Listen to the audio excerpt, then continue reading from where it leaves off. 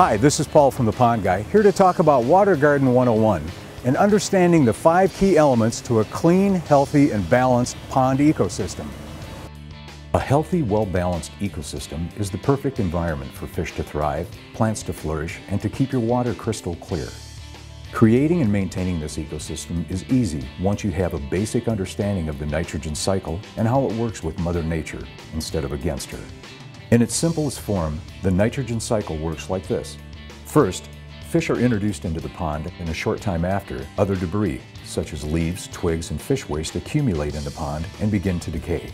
As they decay, they release ammonia into the water. Ammonia is toxic to aquatic life, and at elevated levels can be fatal to fish. Next, with the help of nitrosinomas and nitrobacter, also known as nitrifying bacteria, ammonia is broken down into nitrites and ultimately into nitrates. Nitrates are a nutrient source and not only feed aquatic plants, but fuel algae growth as well. Finally, in addition to the food you feed them, your fish will consume aquatic plants and algae, thus completing and repeating the nitrogen cycle. Because nature takes its time to establish a healthy population of nitrifying bacteria capable of maintaining this delicate balance, we've put together the following 5 key elements to accelerate this process to help you create and maintain a flourishing ecosystem. The 5 keys to a balanced ecosystem are fish, filtration, aquatic plants, aeration, and natural water treatments. The first key element we're going to talk about is fish. Fish, such as koi and goldfish, can add color and excitement to any water garden. However, overcrowding can cause excessive algae, water quality issues, fish disease, and elevated levels of ammonia, which can be fatal to fish. Overloading your water garden with fish is by far the most common mistake made by pond owners. To keep your water garden balanced, we recommend starting with a smaller fish load. As a rule of thumb, and with adequate filtration, we recommend 1 to 2 koi or 2 to 3 goldfish per 200 gallons of water. Remember, fish will naturally multiply and grow. So keeping fish loads to a minimum ensures your water garden will be able to continue to support them as they age. The next key element we're going to talk about is filtration. Filtration does 2 very important things to encourage the nitrogen cycle. First, mechanical filtration, such as skimmers, filter brushes, and foam pads, limit the amount of organics that accumulates in the water garden by capturing visible debris like floating leaves, twigs, and fish waste. They can then be easily removed from the pond before they begin to decay and create more ammonia. Second, biological filtration, such as waterfall filters, in-pond filters, and pressurized filters, eliminate invisible waste like ammonia by introducing a living tool, nitrifying bacteria. Biological filters contain filter media such as filter pads that work by providing enormous amounts of surface area for nitrifying bacteria to grow. Nitrifying bacteria then feed on toxic ammonia and nitrites and convert them into nitrates.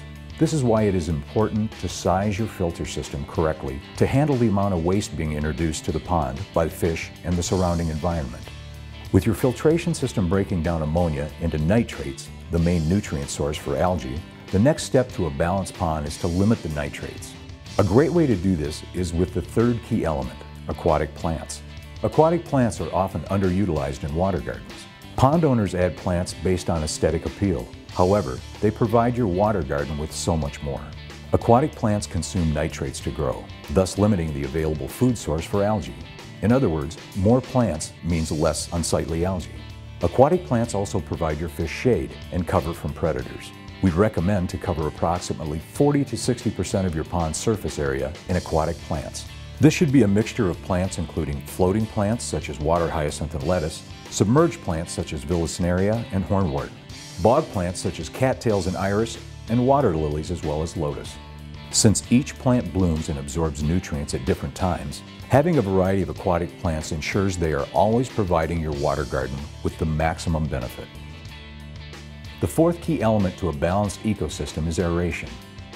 Although the splashing of waterfalls and fountains adds some oxygen to the water's surface, diffused aeration kits such as the Pond Guy Water Garden Aeration Kit are much more efficient at not only adding oxygen, but circulating water throughout the pond.